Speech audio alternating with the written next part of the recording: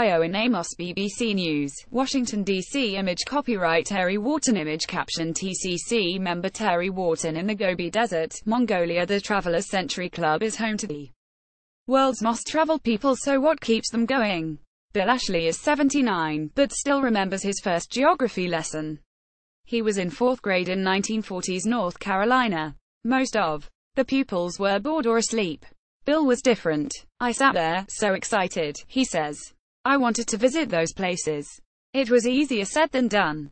Image caption. Dr. Bill Ashley and his flags of the world. Ty Bill's family was poor. They lived on a tobacco farm, in a small house with no electricity. Water came from a nearby spring. When he said he wanted to go to college, his parents said they couldn't afford it. Thanks to a scholarship and a summer job picking tobacco, he made it. Bill became a teacher and, in the summer of 1962, finally went abroad. It was 15 years since that geography lesson. The trip paid for with a $600 bank loan took him across Europe from London to the Leaning Tower of Pisa. Since then, he has been to almost every country in the world.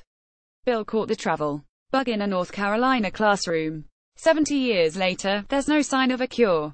Bill has been to 259 of the 325 places on the TCC list.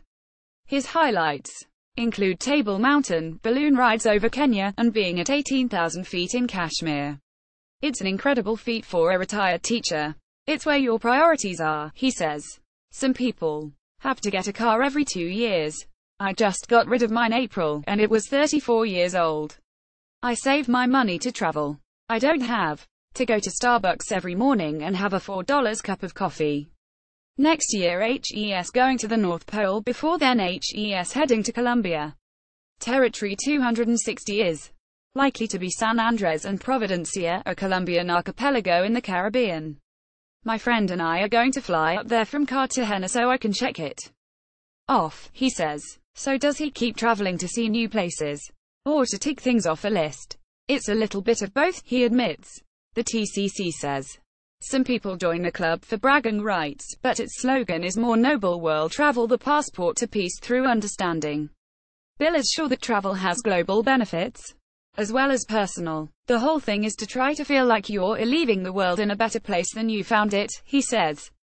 Image copyright Travelers Century Club. Image caption A TCC country list from November 1965. To finish the TCC list, you have to visit places that are remote, or dangerous, or both. Terry Wharton is a 79-year-old from Derbyshire, England, who has lived in the US since 1963. He has been to 312 places, including Afghanistan 5 years ago and Iraq 7 years ago. It was triple security to get into the hotel in Kabul. It's where the journalists stay, he says. My girlfriend took photos as we went through. The security went bananas. Terry and his partner were able to walk freely round Kabul, but in Iraq their group of 4 needed protection. We had a driver, a guard, and a bodyguard, and he was packing heat, carrying guns, he says. Their trip included Baghdad. The Minister of the Interior took a personal interest. They opened a museum for a special visit, and Kurdistan super safe. We walked round there. They also went south to Basra, where British troops were based after the 2003 invasion. That was probably the least safe area, says Terry. We traveled in a van. They drew the drapes when we got into occupied areas. It sounds exciting, but also, shall we say, a touch scary. It was wonderful, replies Terry. I trust the company who organized the trip.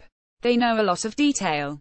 Image copyright Terry Wharton. Image caption Terry Wharton in Sydney left and en route to the New Zealand subantarctic islands. The 13 places left on Terry's list include Fernando de Noronha, an archipelago 220 miles off the coast of Brazil, the Juan Fernandez Islands, 400 miles off Chile, and the British Indian Ocean Territory.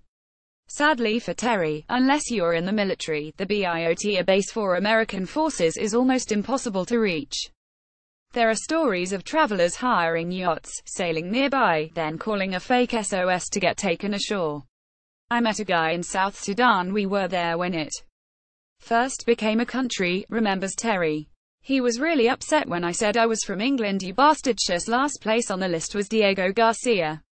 Terry doesn't know Whether he'll finish the 325, not least because he's having both knees replaced 2 days after this interview, but his eyes dance at the possibility.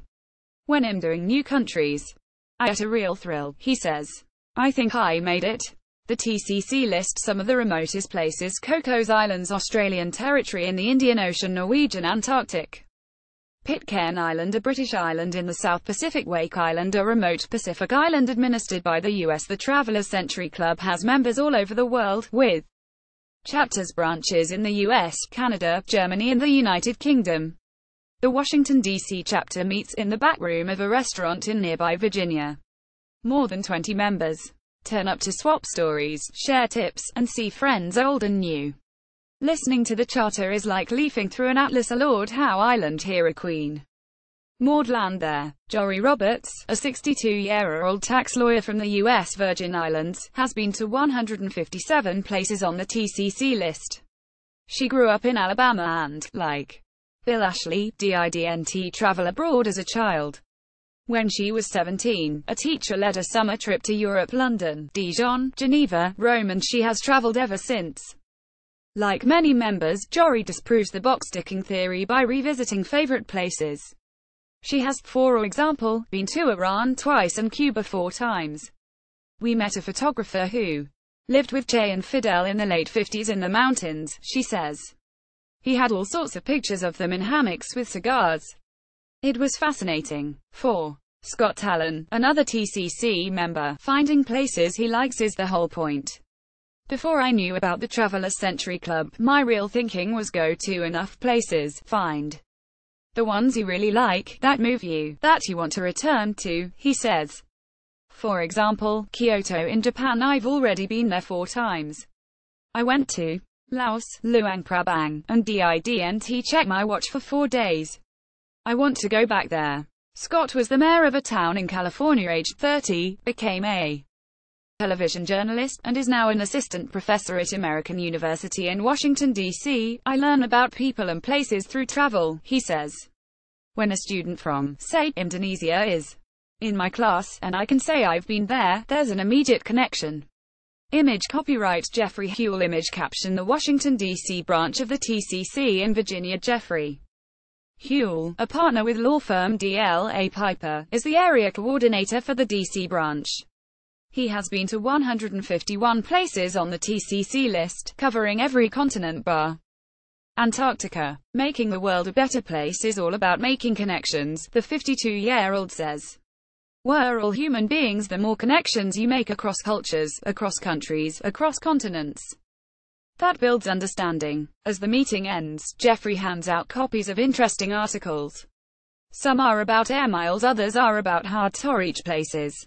One of them is about Elon Musk's plans for space travel. Bill Ashley smiles and takes a copy. For now, package holidays to the moon seem unlikely. But so, in a classroom in 1940s North Carolina, did Bill's chances of seeing every corner of the Earth.